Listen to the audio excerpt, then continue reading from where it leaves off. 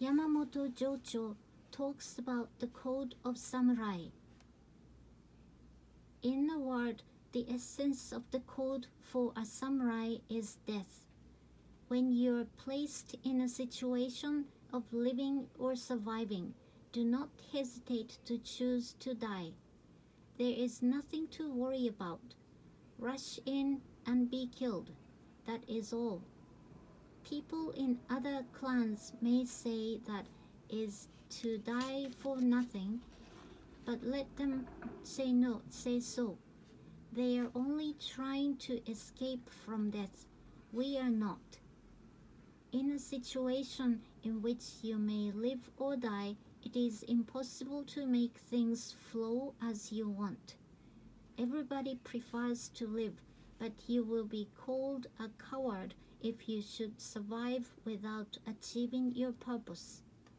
On the other hand, if you lose your life without achieving your purpose, you will have died a miserable death, but you will not be called a coward at all. It is a crucial turning point in judgment. It is a way of dying most suitable for a samurai. Therefore, every morning and evening, imagine yourself being killed on the battlefield and abandon yourself as dead, and you will not make a serious mistake as a samurai as long as you live. 3. A retainer has only to think of his lord. Nothing could be more desirable. Everyone in Saga has been born and brought up in such an honorable clan. We have been greatly indebted to our lords since the beginning, so what we should do is to simply devote ourselves to our Lord. Even an ordinary person will be raised someday if he is totally faithful to the Lord. Cleverness and artistic skills might be of help in some ways, but it is worthless to serve the Lord with art and cleverness alone. 4. A retainer can accomplish his duty only with loyalty to the Lord. If he is interested in reasoning and artistic hobbies, it never fails to distract his attention from performing his duty. To serve the Lord with some artistic technique is not praiseworthy either. A retainer has only to do his duty with a sincere heart. Say to yourself, without prudence and talent, I am just a country boy, and I know I will be of no use to the Lord, and yet I am a servant of His. I do not care whether He treats me generously or cruelly. I do not care whether He remembers me or not, but I know how deeply I am indebted to Him for His consideration towards us, so I am ready to serve Him with tears of delight. Such a way of thinking is not difficult to keep in mind. Almost anyone is capable of making such resolution. But few people share that feeling in our clan. To have such a feeling is very important. A retainer with such frame of mind can be called a retainer of top quality. He can be compared to a man in love. However coldly he is treated, he will think of the other. If he happens to see him, he will be surely determined to give up his life for him willingly. There is no better example than a man's secret love for another. Deepest love lies in the heart of a man who will not reveal it as long as he lives. He may be moved to tears of joy even when he cruelly treated by him. Even after noticing that the other has been false, his longing will not be distinguished, but will go on burning. The relation between the Lord and the retainer is similar to this. It is totally different from notions of right and wrong. 264. Make a resolution to bear the whole clan on your 2 shoulders, and you can make your dream a reality. However, your resolution may weaken in the course of your training. Let me tell you a secret to prevent that. I strongly advise you to chant the following 4 oaths every morning. A. I will not hesitate to be killed in action. B. I shall be willing to serve my Lord. C. Let me be dutiful to my parents. D. I will work for the good of others. If you chant these oaths every morning in front of the Shinto and Buddhist altars, your mental strength will double. By repeating the practice, you will not fail to make progress, because the Shinto gods and the Lord Buddha must think of favoring you with their patronage. 1. The first oath, I will not hesitate to be killed in battle, means that you should be prepared to show your bravery on the battlefield.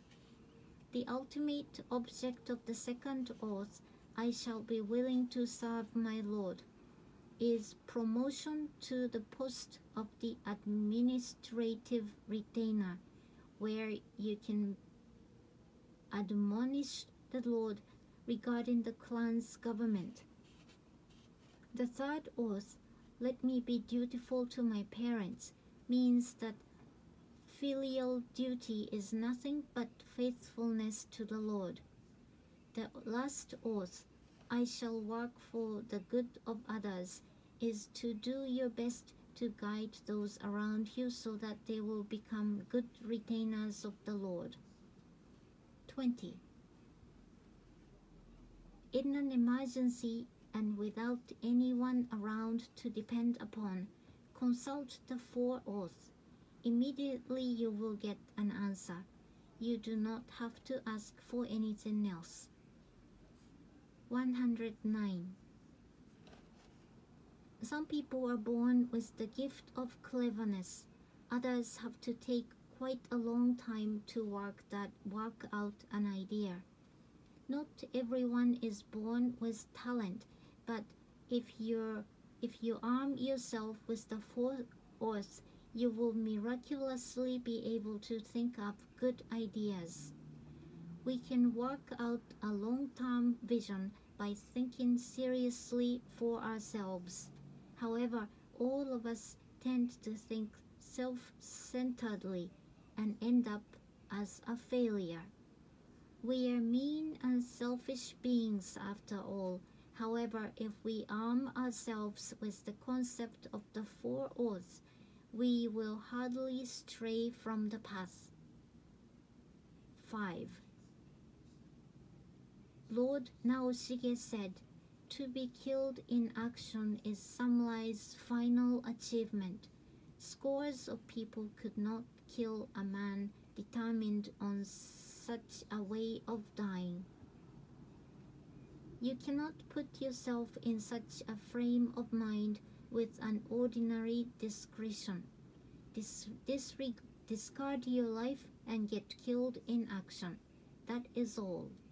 Prudence is an obstacle for samurai. It only makes him fall behind. There is no need for either loyalty or filial piety in themselves. Readiness to throw away your life is what is required. Loyalty and filial piety are naturally included in that. 114. According to old men of bravery, you can fight with conspicuous valor at the front, with the resolve to break into the enemy first of all your comrades. You must also be determined to fall with your head facing the enemy when you die in battle. 163. When you're placed in a critical situation, you're likely to make a fool of yourself if you have not made preparations in advance. Reading books and listening to wise men can also prepare you for such occasions. Especially in the samurai way of life, you should be preparing your mind night and day, because nobody knows what awaits him tomorrow. Think of the many situations you might encounter and make your preparations for them. Victory or defeat is a matter of chance, but do not put yourself to shame in battle. It is of no matter if you are killed. If you are defeated, take revenge right away. No cleverness or skill is needed. A real samurai rushes in with the resolve to die in action. At such a time, you will never fail to discover your true self. 56. It is not enough to keep calm in a disaster. Rejoice and sail on in the heavy storm. Then you're in the same mental state with a man of bravery. There is a saying, the higher the water rises, the higher the boat will be raised. 116. Which is more faithful as a retainer, to give up your life for the Lord or to kill an enemy? The answer is simple. The former is much more faithful. 172. A samurai must never show faint-heartedness by any means. Do not forget this as long as you live. If you show any sign of weakness, it will be seen through. 143. A samurai hates being behind in anything. If you should inadvertently blurt out, "I am timid, so I would flee from the front at once," you will be despised as a coward. Phrases like "terrible," "what pain," are absolutely taboo. You should never let such words pass your lips. If you are hard by others, you will be thought as a worthless samurai. Be careful. 118. If you are habitually resolved to be second to none in bravery, you will be useful in an emergency. Habits of speech and manner show your personality and lead to opportunities. Particularly important is your way of speaking. You do not have to bare your heart in public. People around you know who you are by your daily behavior. 119. To take a moderate course is significant in life. For a samurai, however, this does not apply. He should maintain a high spirit to exceed others in bravery. In archery, the correct posture is required for daily training. You can hit the mark by shooting arrows by your right hand slightly downward, but in action it is different. Say to yourself day in and day out that you will exceed all the men of eminence in action, and that you will fell the enemy general with your spear. Then you will not fail to achieve your dream as written in an old book of martial arts. A samurai should maintain such a spirit in his daily life. 84. A samurai cannot be too proud in bravery. He should be ready to be killed at any time, anywhere. He has not only to maintain that determination, but also to be careful in his statement and behavior. To become a good retainer, he should consult his fellows and elders about important matters. Remember, your days should be spent for the good of others as long as you live. There is no need to know anything about financial accounts. 242. You're wrong to think that your home cannot be associated with the battlefield, for then you will not be in time for any unexpected call-up. These often occur, in fact. You should be prepared for it at any time. Do not forget that you are a samurai even in your own house. Otherwise, you cannot be depended upon at the front either. 277.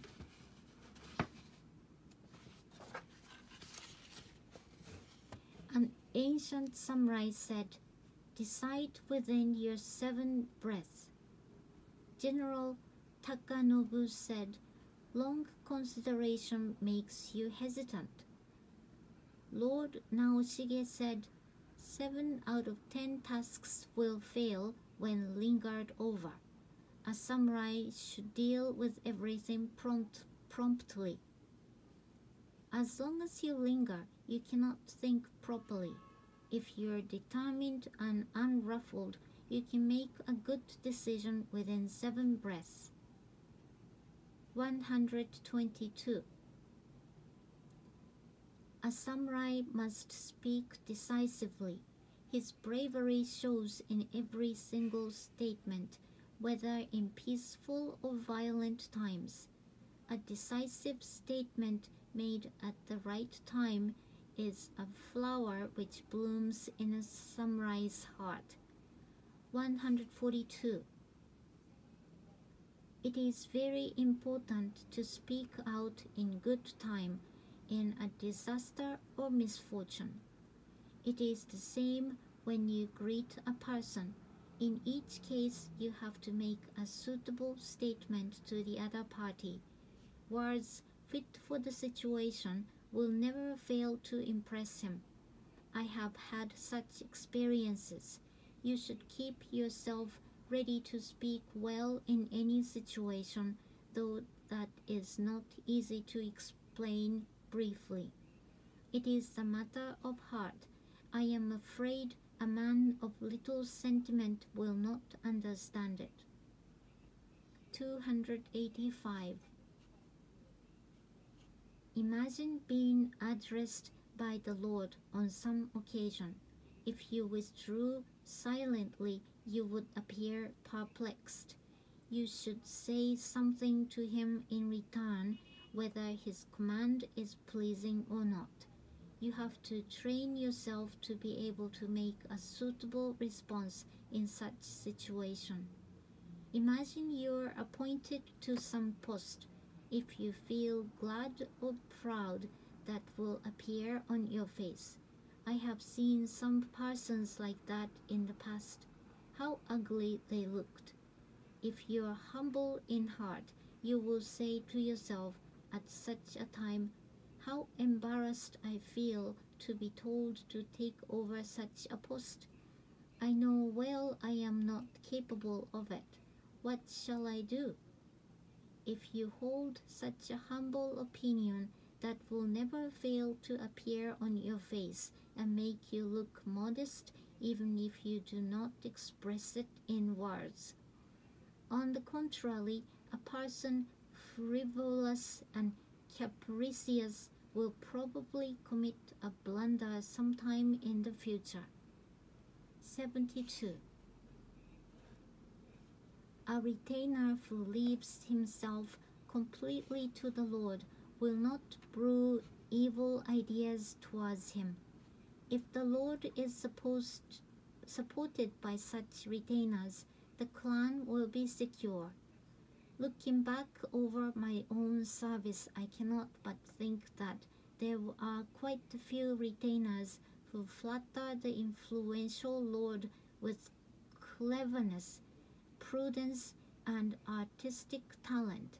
However, when the Lord retires or passes away, they turn their back on him and try to gain the favor of other promising masters. That is despicable behavior. Most people, high salaried or low salaried, clever or artistic, behave quite faithfully towards the Lord at first. However, when they are placed in an emergency, they hesitate to sacrifice their lives for him. It is a rather ugly fact. In contrast, once in a while, someone who usually seems to be of no help turns out to be a match for 1,000 in a critical situation. He can make himself so because he is ready to be one mind and one flesh with the Lord. It might seem to have happened long ago that a retainer would maintain a strong bond with his master and would value his honor highly, but it is not so. You will be a good retainer if only you make yourself one mind and one flesh with him. 10. A priest said, "You cannot reach the other side of the river unless you know its depth and currents. Otherwise, you will only get drowned halfway." As he said, if you only try to serve the Lord without knowing his likes and dislikes as well as the social situation, you cannot make yourself helpful to him, but might rather ruin yourself as a retainer. It is quite stupid to flatter him in order to gain his favor from the beginning. Take time to make a preliminary inspection of his character and then serve him in such a way that he will grow fond of you. 211. You should compliment a mediocre and shy lord on his good points so that he may perform his duty faultlessly. He will gain confidence gradually. On the other hand, if he is clever and strong-minded, you had better make yourself look a bit hard to deal with. Then he will ask himself, "What will he say if I do this?" To make yourself such a person is pure faithfulness for him. If he thinks all his attendants are servile and easy to deal with, he will become arrogant. Then, however faithfully his attendants behave to him, all their efforts will end in vain. It is regrettable that few notice this. Sagara Kyuma and Harada Kichiuemon were such types of men. Lord Tsunashige would ask for advice from Harada Kichiuemon even after he retired from his post, to his gratification. You may think it is impossible to reach that stage, but it is not. It can be possible if you exert yourself to the utmost for at least 10 years. I have also had similar experiences. Is it not deplorable to refrain from efforts to make yourself indispensable to the clan? Why not aim at becoming a second Nobukata or Takatomo? If you're neglected by the Lord, it is impossible to serve him in any way. You should be aware of this point and make him take more and more interest in you. 215. Note: Harada Kichiuemon was an important retainer of the first three lords. He died in 1714, aged 75. Note: Nobutaka was a brave retainer of another clan. He was killed in a war in 1547. Note: Takatomo was an administrative retainer trusted by Tokugawa Tsunayoshi, the fifth shogun. He died in 1714, aged 68. Every morning you have to pray to the Lord, your parents, the guardian god of the village, and Lord Buddha. As long as you make much of the Lord, your parents will be pleased. Lord Buddha and the gods will also acknowledge your sincerity. A samurai has only to rely on the Lord. When you think of the Lord with all your heart, you will become aware of him constantly. 32. As I wrote in the Gukenshu, a retainer's duty is completed in being appointed as an administrative retainer, getting involved in government of the clan, and giving his opinions to the Lord. Anything else is of little or no importance. However, there is hardly anyone who understands this. It is true that lots of people flattering the Lord and high-ranking retainers with selfish ambition are promoted. But none are ambitious to be appointed as an administrative retainer. Some men of spirit are not interested in service but are absorbed in reading books of essays and poetry.